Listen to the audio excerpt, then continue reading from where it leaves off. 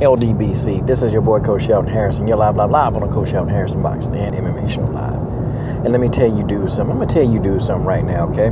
This is the LDBC Challenge number 2. All right, this is my second challenge to the LDBC. So, brothers, here's the thing.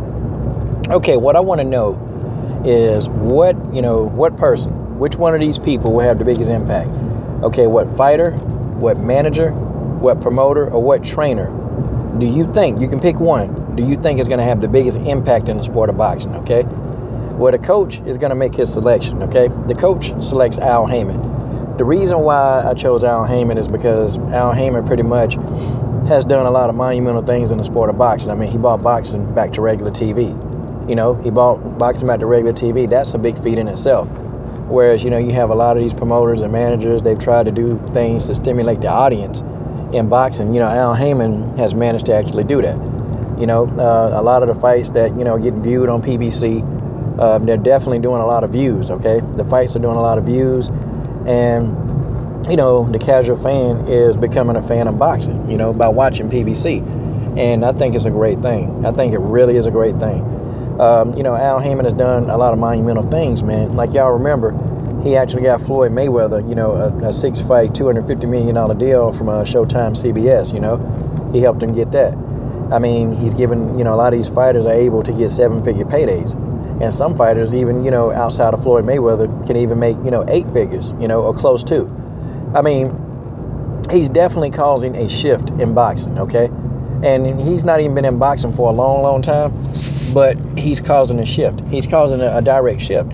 And, shout out to Coach Simpson, man. When I talked to him, man, him and Al Haymon are pretty good friends. And he told me, look, when Al Haymon say that something is going to happen, he said, you can take it to the bank.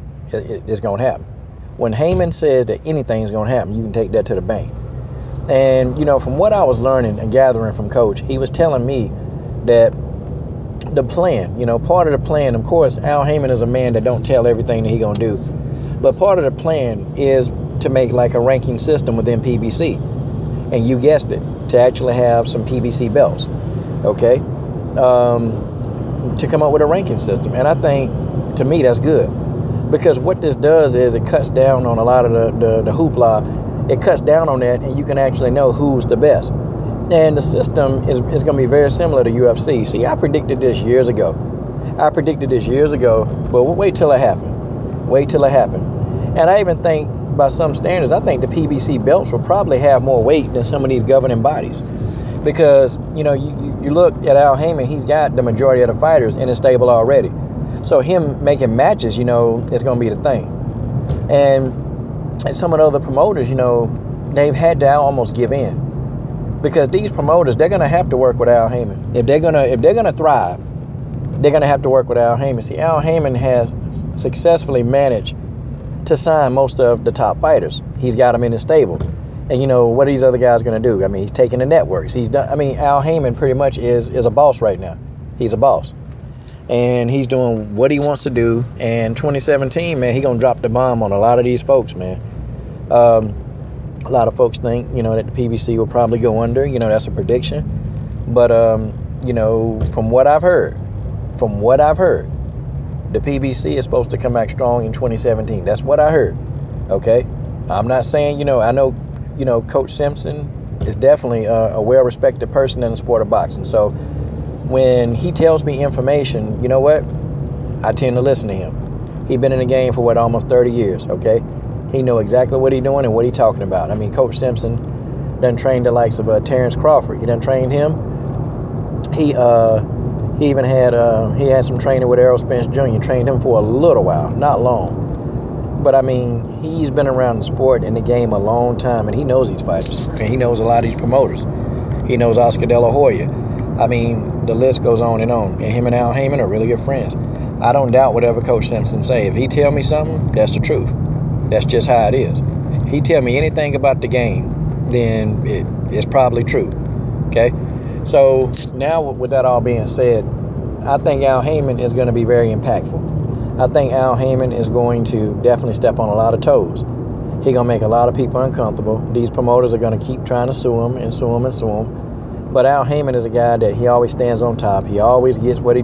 This dude got attorneys. Al Heyman not worried about being sued. He not worried about that. This man have attorneys. Half the time he being sued, he don't even have to show up in person, man. Because this man know exactly what's going to happen. He know exactly what it is. You know, how many people are going to oppose what he doing. But you can't oppose it. I mean, there have been some very memorable fights on the PBC. There's been a lot of good fights. A lot of good fights that I'm saying to myself, you know what? I hope this continue. And then you can just sit back, you know, and you can just watch it. Okay, you don't have to worry about your pay-per-view, you know, whatever going out. Like on, I know when I was at watching Mayweather Pacquiao, man, the darn pay-per-view, you know, kind of fuzzed out a little bit. Then it came back. And you paid $100 for that crap.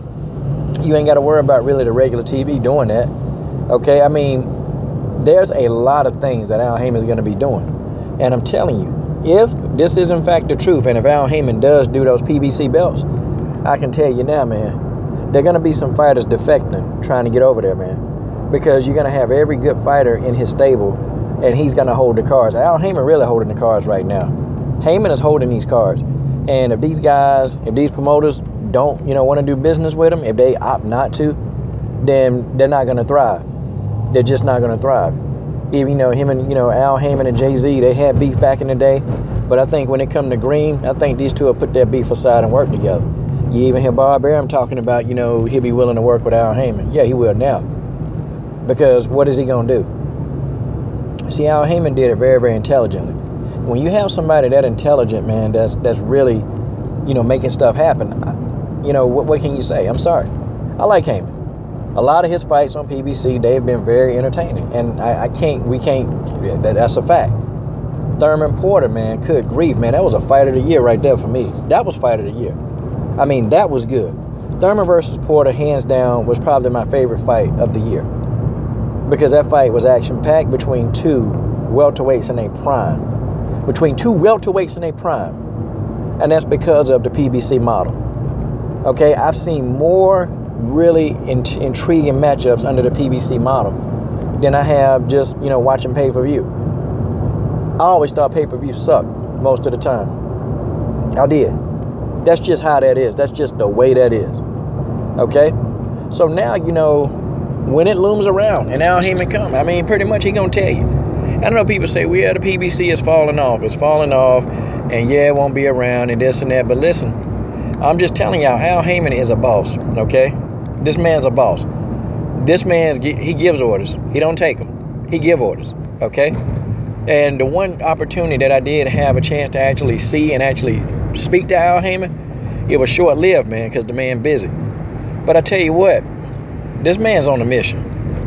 And he is going to take over the sport. And everybody else, they're going to have to fall in line. Because if they don't fall in line, well, Al Heyman going to move on without him or with them. He's still taking the game over. And he's slowly calculating his position, man, to do what he got to do. So my choice, who's going to have the biggest impact in boxing, is none other than Al Heyman, okay? Al Heyman. I mean, yeah, I'm going to say thank you, Al Heyman. Thank you so much. Thank you for these great fights. Thank you, you know, for putting Peter Quillen in the ring with Danny Jacobs. Thank you, Al Heyman. Thank you for giving us Showtime Shawn Porter versus Keith Thurman. Thank you, Al Heyman. Thank you for being integral in giving us Mayweather Maidana. Thank you, Al Heyman. That wasn't on PBC, but thank you, Al Heyman. Thank you, Al Heyman, for putting Robert Guerrero in there with Danny Garcia. Thank you, Al Heyman. So many more fights. So many more fights. Santa Cruz. Thank you, Al Heyman. Ah, man, I tell you. Santa Cruz and Frampton. Thank you, Al Heyman. Folks, the list goes on and on and on. Al Heyman is an OG. Al Heyman is a boss, and that's just the way that is. I'm done.